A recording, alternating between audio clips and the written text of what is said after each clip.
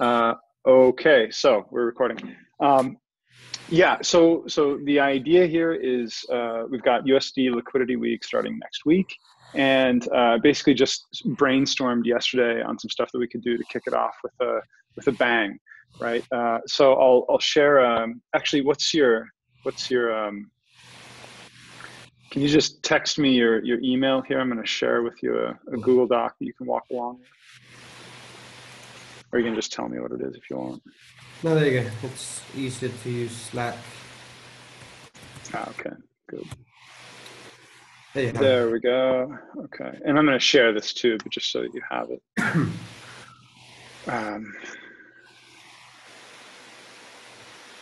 There we go. Okay, so I'll share my screen so everybody can see.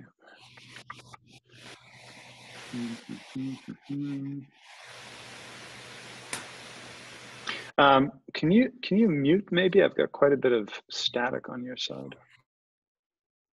Yeah, that's better. Okay, so here we go. Right, so YouTube live stream event with Chris and Felix to kick off USD liquidity week, and just like unmute and jump in here if you have any questions. But I'll just quickly walk through it, kind of give you the flavor of it, right? So this would end up being titled.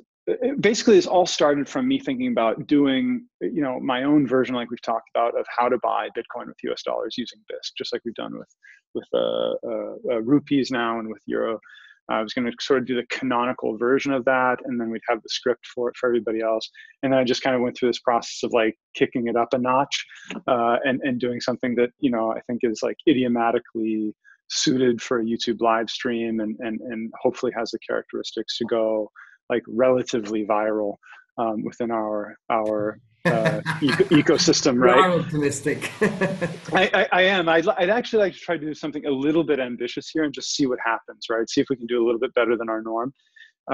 And so figure something like 30 minutes to give ourselves plenty of time to do really a live demo of a complete trade on BISC.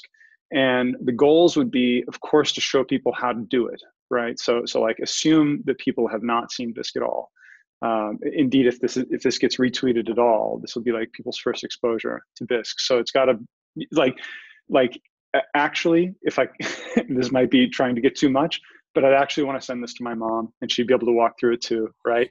But at the same time, our core audience is the core Bitcoiners, the people who are really serious about security and privacy. These are who we want to see this and then retweet it, right? To get the sense like, hey, this is the resource. Let's never forget that on BISC you need to have Bitcoins to buy Bitcoins. So yeah, it's never going to be, plus, it's never going to be the easiest possible way to buy Bitcoin. It's always going to be for people who actually care about security, privacy. Exactly. And I actually intend, and you'll see this below in a moment, I intend to take responsibility for that fact in a first-class way, right? And like really not sort of hide that in any way, but actually make a point of that. So in any case, right? So the goals would be demonstrate how to do it, right? It's USD liquidity week, so people know how to actually do it. Inform users, both current and potential, about, hey, we've got exciting new payment options, right? Cash App, Venmo, Top Money. We'll see which ones actually make it in by next week, but people need to know that, and that should be pretty exciting stuff. That's literally millions of people that we're exposing, at least potentially to. Okay, and then what I have here in this next bullet point: create in-group excitement. That's what I mean by in-group, is like the people who are already have a predilection to care about BISC, right? Get them excited, get them thinking like, look, this is the thing that I actually want to retweet. Like for the first time, like I have deliver specific calls to action. I'm extremely conservative on, I'm running our Twitter handle and stuff like that. I virtually never ask people to retweet anything. I don't, like, I tweet so infrequent, like, I try to do something every day or so, but like I'm extremely conservative about what I do. And one of the reasons for that is that when I say something, I want it to matter, right?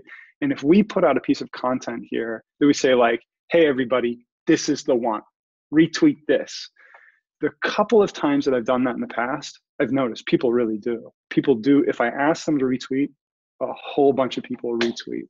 So like, I think we've crafted a certain degree of trust there with our audience, 10,000 plus now. And I think if we put something out that's really worth their attention, we could actually get quite a bit of engagement on it. So yeah, so basically actually give people those calls to actions, right? Whether it's upvoting the video, that doesn't matter that much, but tweeting, retweeting the video itself and getting it in front of people could make a big difference. And I have these kind of outcomes. It is just spitballing, but based on what we usually do, just our kind of organic, if we put out a video, how many views does it get?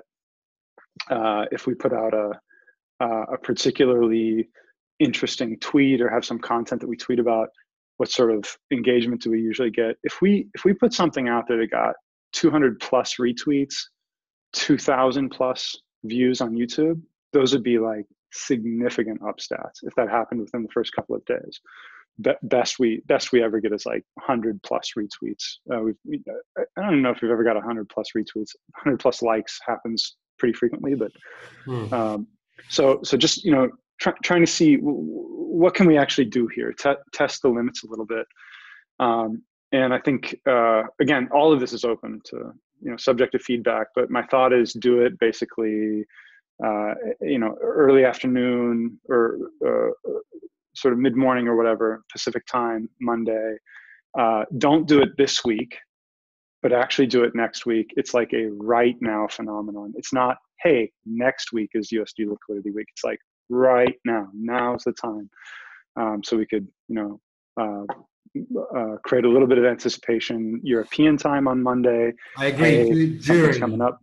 Do it during US time in US liquidity week, so that people see what's going on in the market. In fact, even better, if you give a bit of heads up about the live tweet, get other traders to do stuff at the same time so you can see it live. Someone can tweet or post on Slack or write a message. I just created my first order, and you can see it there. You say, I've just created my first order to sell Bitcoins for whatever amount of dollars, 0.05 Bitcoins. Here's my first order. And people will be able to see it in the market, and we will point it out to the guy who just tweeted. And at the same time, we will be doing a demo, creating our own orders, but everything live. I love the idea. Yeah, so I just wrote create offers now, right? So as we're introducing BISC to people in the beginning of the video, we can have, kind of spread stats in front, like, hey, here's how many, USD offers there are now.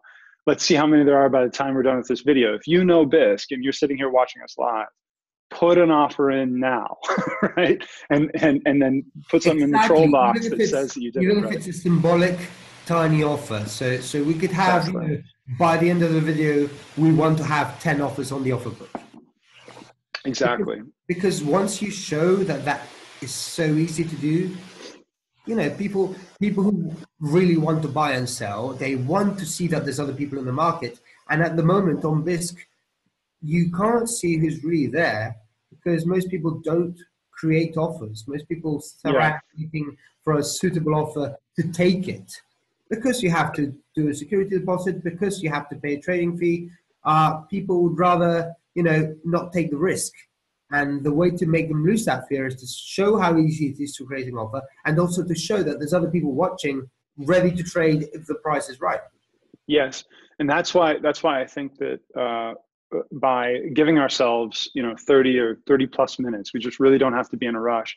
We can actually do it really truly end to end.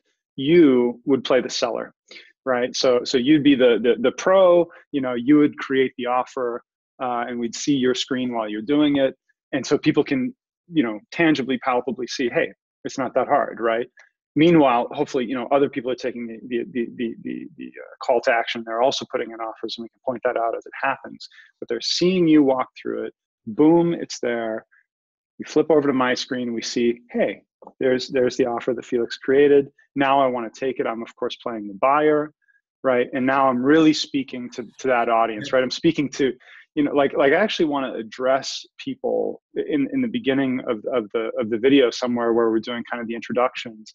It's like, this video is for all of my fellow Americans, right? US people with US bank accounts, expats that still have access to US bank accounts. This is for you. This is for us. I'm one of you, right? I live in Europe, but I have access to bank accounts. Right? By the way, since we make it, since we're going to make it a bit longer than just a tutorial video, because the tutorial video is a tutorial video, just 5 minutes, focus on one use case only. That's why we focused on the buy Bitcoin from Bitcoin for Euro, because it was the simplest possible way, right? It takes the least amount of sophistication. But and we didn't have time to explain everything, but I'd love on a longer video to be able to explain the privacy features. I don't think people have understood that BISC does not have access to your data. There is no BISC, basically. It's just a peer-to-peer network, and your data is stored locally. It's also very important to explain the security deposit. We actually had a bit of a discussion on Slack this week. People are asking, so, hey, what happens since it takes time to settle a trade? Could people not pay? Well, that's what the security deposit is for fraud prevention.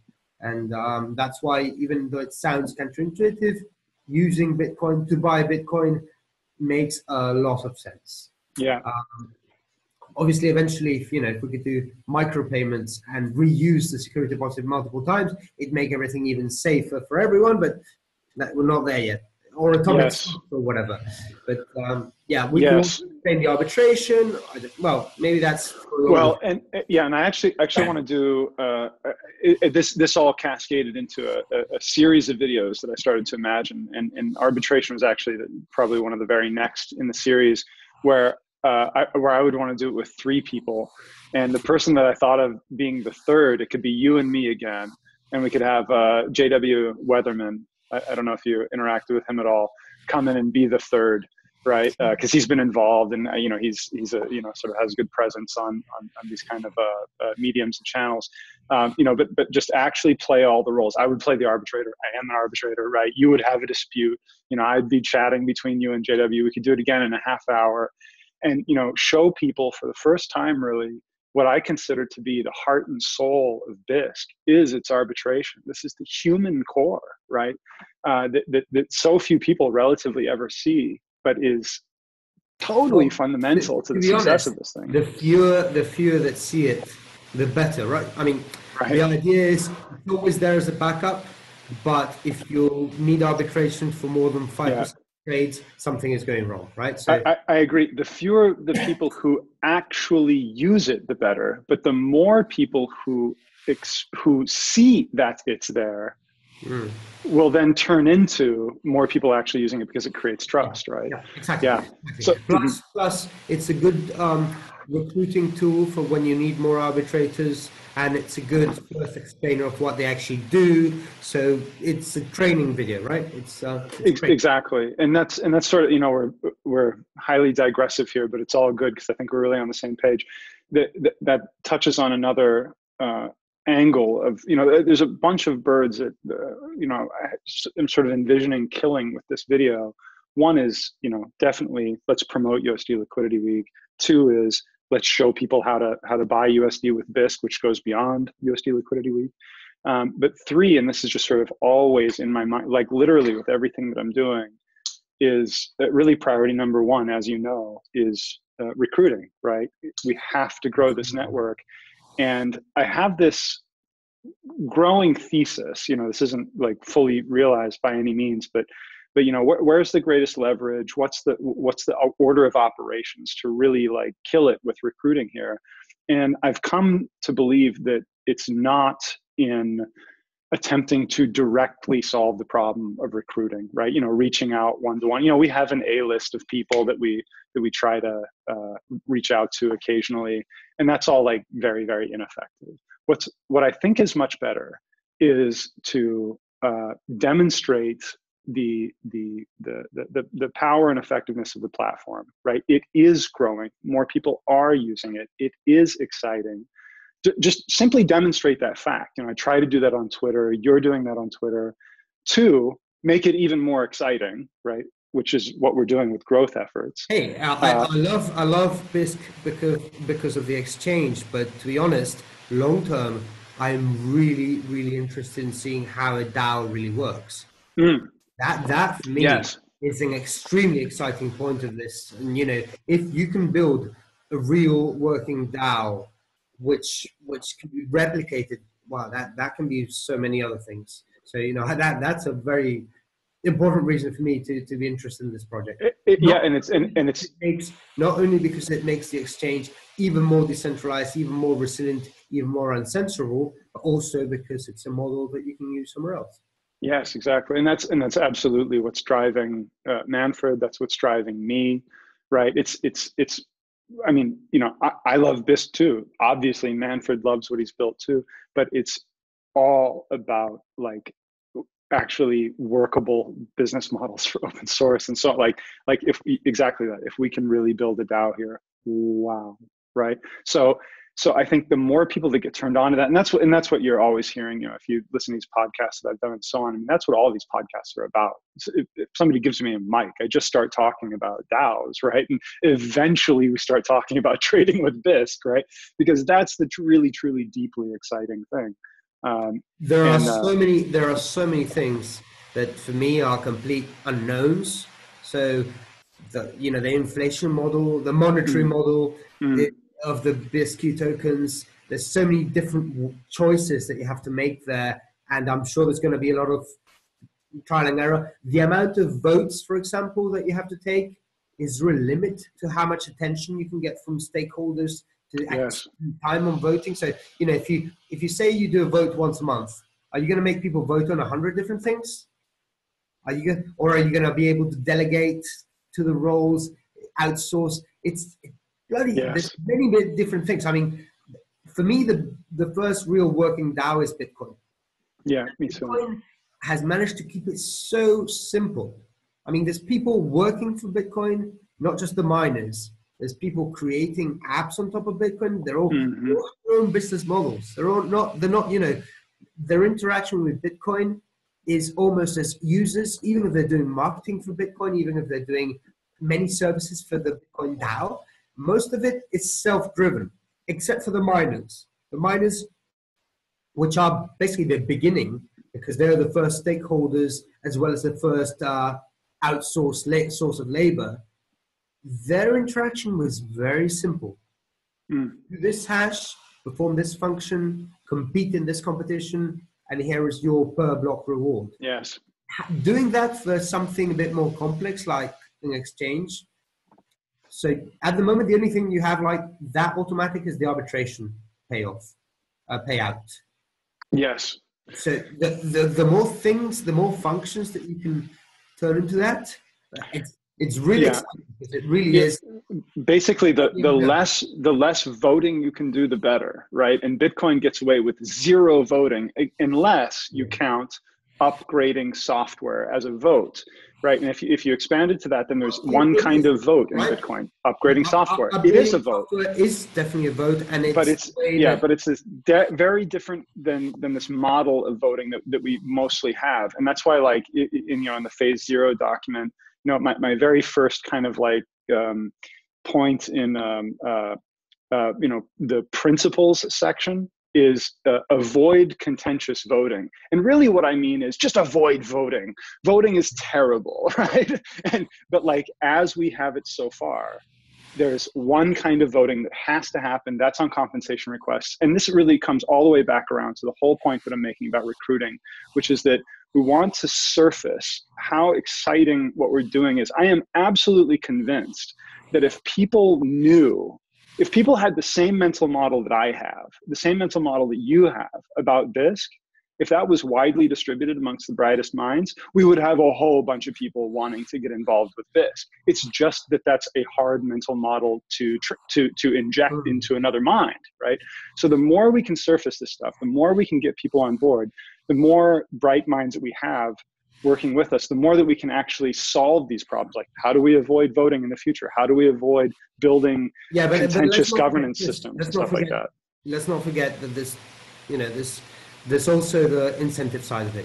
So I've got some time on my hands. You're dedicating your life to this, but until the DAO goes live and people can at least take it as a part-time job because they have some, maybe not immediate, but some proximate idea of monetary reward, you will get, people love these wonderful imaginative ideas, the future, so on, but they have to pay the rent.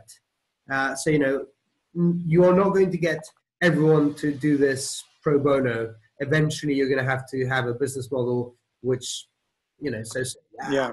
half the people involved in the project are going to have to be earning the equivalent of a salary or the same in tokens or whatever. I totally agree. And I don't, did you see what I wrote in the compensation channel today by chance? Yeah. That bit about, essentially what we're looking for right now is low time preference, high risk tolerance people that are all, I didn't write this, but are also highly competent people in the different domains we need. We need like you wrote, like 10 of those people. Like we have the whole planet.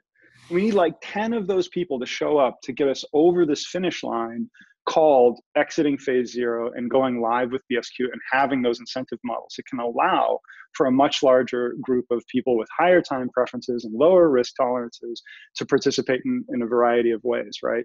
So I think that's, those 10 people get compensated enough in the long term that they can afford to make an investment now.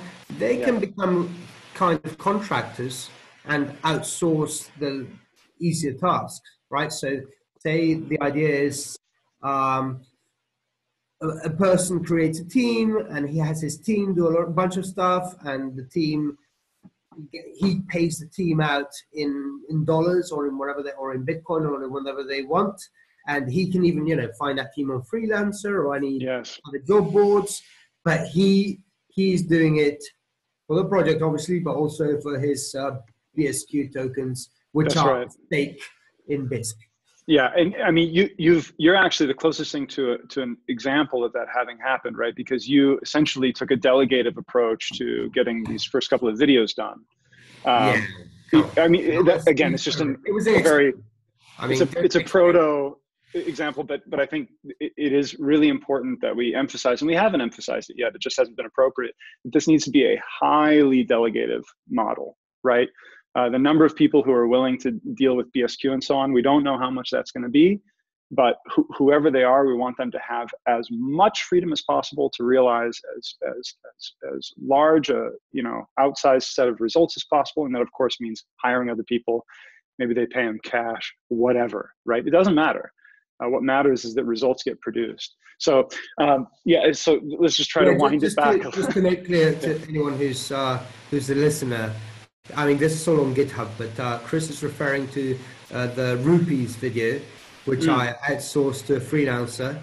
I mean, I'm not completely happy with the results of the experiment because it took more time than I expected to train and to explain and so on. But the result was reasonable. We came out with a workable video. Yeah. This could probably be made much more efficient, and we could churn it out like one every day or whatever.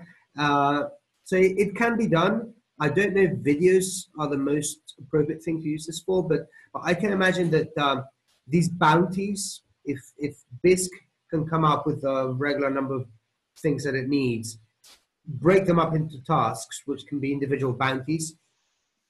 That there's, it's hard for someone to reach BISC just to do one bounty. But if you find someone who's watching the bounties and farming them out, that's the idea behind it. I honestly don't know if it's possible, but if it is, it could be so efficient. You get someone who's actually interested in BISC enough to be watching all the bounties and helping create them and whatever, and then farming a bunch of them out to subcontractors and then claiming the reward as well as paying them in cash. Yeah, it could work, maybe. We don't know. We'll have to do more.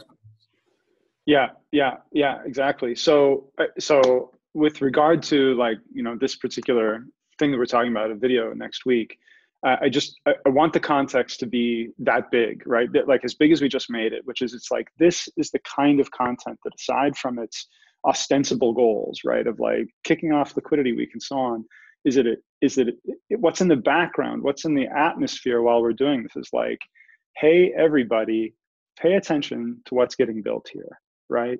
And the people walk away, even if it's sort of implicit, just the buzz of it, the sense of it, right? It's like, this is actually what we're doing. And it just happens step by step, one liquidity week at a time, one feature, one payment method at a time. It's all very practical, but we never want to be myopic and sort of lose sense of what we're actually trying to do. And just, quickly on that, it's like, my highest aspiration with this is that we see BISC become, or one way or another, BISC contributes to or directly becomes a global open protocol for exchange transactions between crypto and fiat, right? This is not some provincial little thing that we're building here, right? Hey, Chris, let me be honest. I've in Europe, in the US, there's plenty of big players who will allow you to buy and sell Bitcoin. Sure, they're not decentralized, but it's not a big deal. One, there's options. At my previous jobs and in general as a philosophy, if you can't build something that is going to work in China, in India, in Africa, you're not adding a lot of value. I've got a friend in Ghana right now. It's a bit too early, but I've already mentioned it to him a few times. But if we could bootstrap, and Ghana is small, maybe we have to try China, we have to try India first. My goal, my eventual goal a year from now is for him to be able to bootstrap a Bitcoin to Ghanaian cedis on BISC. If that can work, I'd be so happy. Yes. And as you know, I'm also trying out some things in China. If we can get Chinese yuan, which, by the way, is a wide open market because all the centralized exchanges have been kicked out of China and they all went to Hong Kong, and now they're having restrictions imposed on them. So that is a tough challenge. I know the technical side is complicated. I know the legal side is complicated, but if it can be done, it just shows off the potential of a DAO. It shows off the potential of a P2P platform. It would blow everyone's mind. And we don't need to blow everyone's mind before it's working. Just show it, get it working, even for tiny volumes, and then show it. Look, hey, what nobody else could do. This has been done. Yes, totally agree. So, so basically, we can iterate on this after this call. We don't have to do it all here, but a quick sketch of the kind of script that I have in mind is, this in italics here. It's just for context again, because if this does actually sort of get some traction, this will probably be the first thing that people have ever seen around BISC. If we get 2,000, 3,000 views, a whole bunch of those views are going to be people who have never heard of it before. They just saw it in their Twitter feed or whatever. So basically, don't step over anything. Don't fall into knowledge traps. But give a tight overview up front. That set again, we sort of keep it practical. I'm not going to I've spilled a lot of ink and I've said a lot of things about what BISC is and why it exists and what it's for. I don't intend to go through that in total detail, but give the short version of that.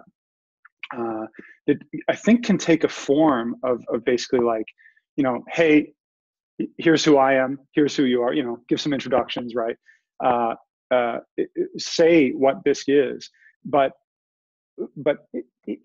by way of explaining, here's what you're going to need, right, to actually trade, to buy Bitcoin with US dollars using BISC. Here's what you're going to need, right?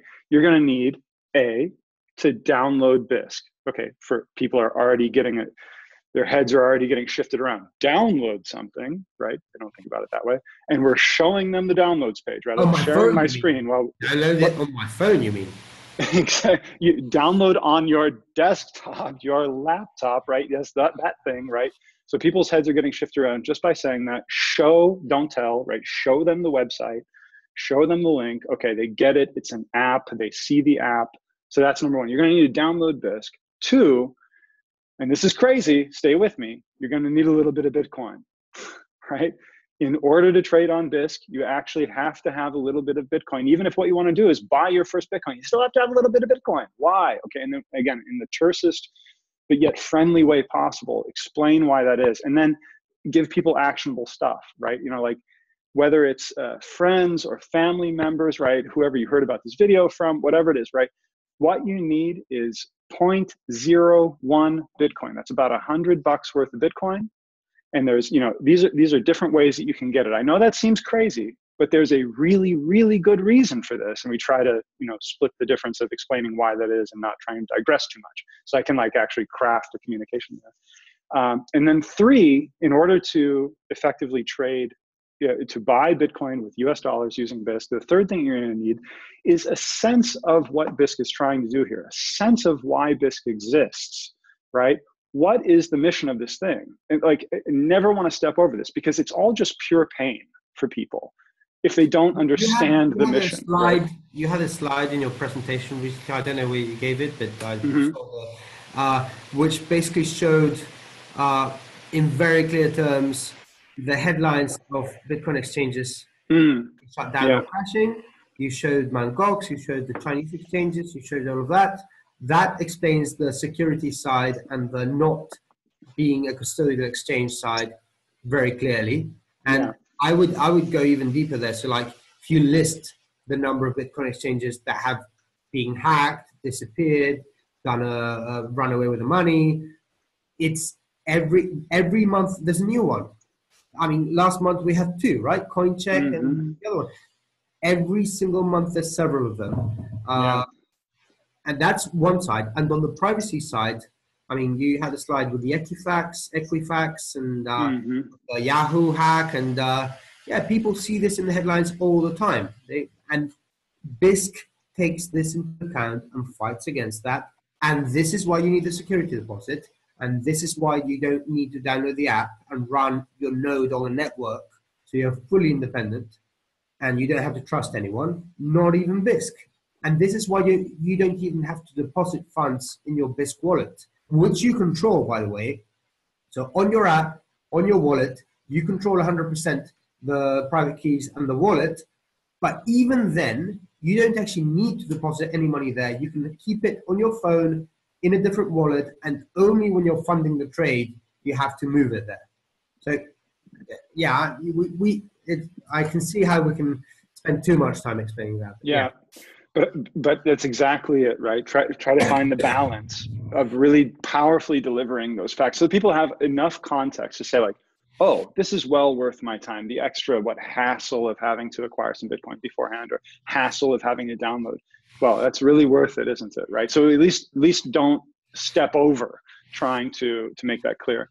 And then it's in, right? It's okay. So let's do this, right? Let's do a live trade, and we're toggling our screens back and forth. And you're creating an offer to sell, and then I'm going to come in, be the buyer. I'm going to take that offer, and I'm going to buy your Bitcoin. And I think we can do it over Cash App. I mean, I'm totally open to what payment method we use. I have a few options, but I think I have Revolut. I don't have Revolut. I could possibly get it. I'll tell you why I think about Cash App. One is that I'm just set up with it already, and I did a little testing the other day. I know I can initiate a payment there. Two is I think it would be reasonably easy to set you up with an account, even though it's sort of faux. It would be like a second account that actually talks to my bank or whatever. But I think it would be easy enough to set it up.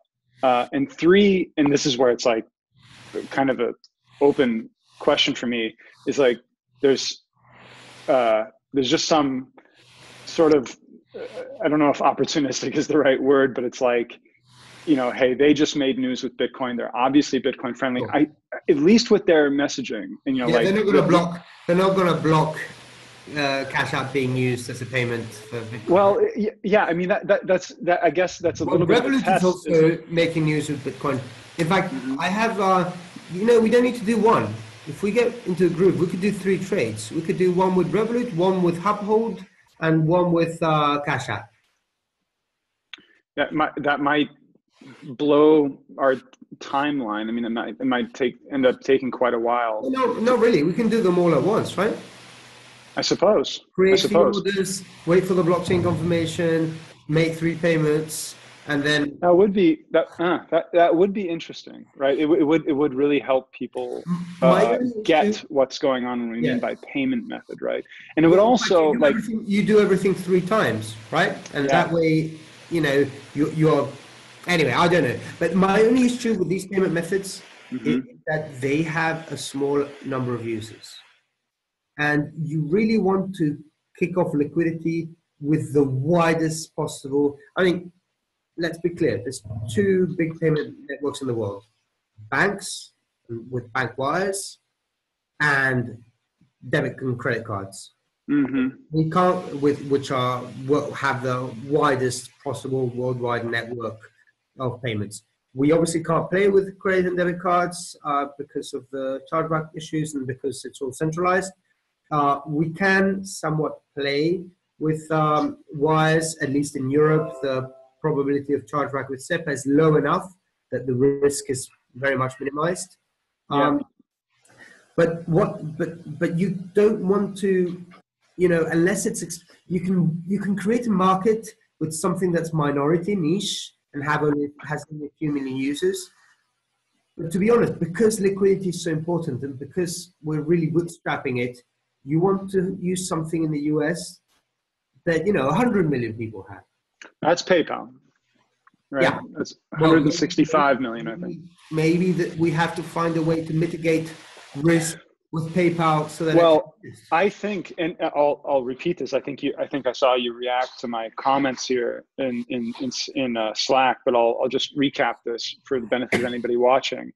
I think that what we've now designed, what Manfred's in the middle of implementing with these what we have so far regarded as too high risk to be integrated into Bisq at all. Payment methods, things like PayPal, we never supported it. It's just trivial to cause a chargeback there.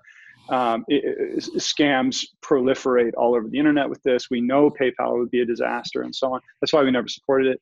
It's by that same token that we've never supported Cash App, Venmo, you know, all of these other third-party payment providers that at the end of the day can and will and do claw back funds transferred. You know, but the thing is, how can a scammer do a sustained attack?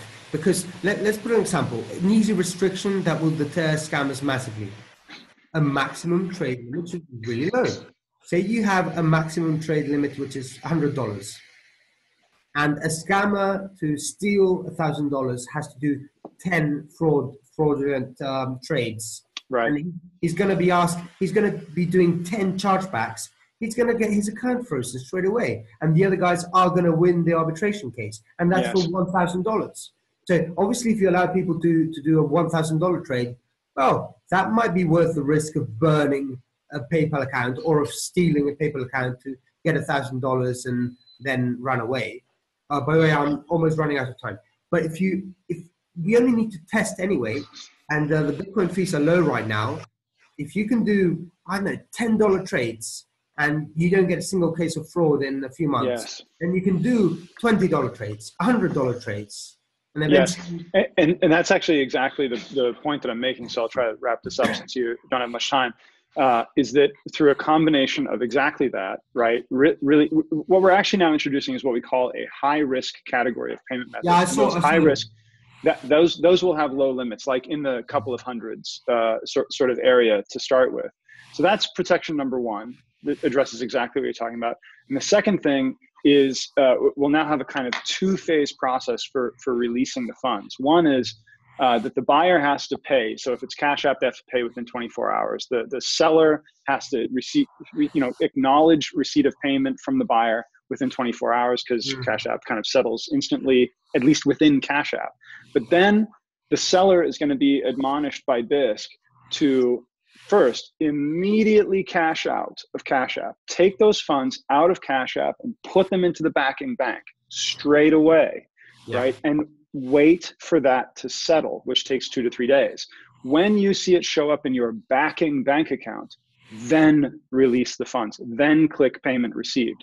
So people are going to have a 2, 3, 4 day experience with Cash App, but we're taking a conservative approach that I'm not going to say guarantees, but radically decreases the chance. After a few months, you don't get a single case of fraud. Yeah. Then, well, we can maybe take away the final settlement thing, and you can trust a Cash App payment. Exactly, and we can relax bit by bit. Going back to my main problem with all this stuff: small number of users. So what is there apart from PayPal? Well, in the future, you're going to have Facebook payments and Google Wallet payments all over the US and all over the UK. Facebook is something that has hundreds of millions of users. Maybe not that many users are actually using Facebook payments, but we can't wait. Yeah. Okay. Yeah. But I think it's well aligned, right? That we use things like Cash App. Certainly Venmo. I mean, Venmo has a lot of users, but Cash App to me feels just right because it's been around for a while, but it's sort of up and coming. It's really trying to make a splash in Bitcoin. I think there's a kind of like Ven overlap of people who are potentially BISC curious and sort of Cash App users. Yeah. Well, on the other hand, you trust Cash App to keep your funds. You can actually buy Bitcoin on Cash App. Well, right, and that's the other reason that I find it kind of an interesting opportunity to use Cash App, and possibly a controversial one, is comparing and contrasting, right? Mm-hmm. It's wonderful that they're exposing their users to this. That's great, but look, it's still the wrong way, right? You're still doing it wrong if you're keeping your private keys with Square, right? So sort of showing people the right way to do it is just an interesting opportunity. But, we don't want to step on their toes too much or whatever. We'll see. But my point to your point is that I think in this bootstrapping phase, if we're focusing on, a relatively small demographic of like Cash App users, those are basically sort of with it, millennials, hipsters, forward-leaning people, whatever. It's not the masses, but we're not ready for the masses anyway yet, right? So if we have success with Cash App, if we have success with Venmo, Pop Money, et cetera, and we see this kind of this approach that I just described working out, maybe we can really oh my gosh, actually do PayPal, right? And then, Facebook, whatever. Right. Yeah. One final question. When exactly are we going to know which payment methods are included, and when are they going to be integrated? Because some people who offered to participate in a US Liquidity Week might not have Cash App, might not have Seller, and will want a couple of days to install it and try it and test it and fund it. Yeah, well, I know Manfred's original plan, or hope anyway, was to release today. We're not going to make that in any case. He's just sick, right? He's just been sick, and the poor guy's been sick for weeks. So he's resting up.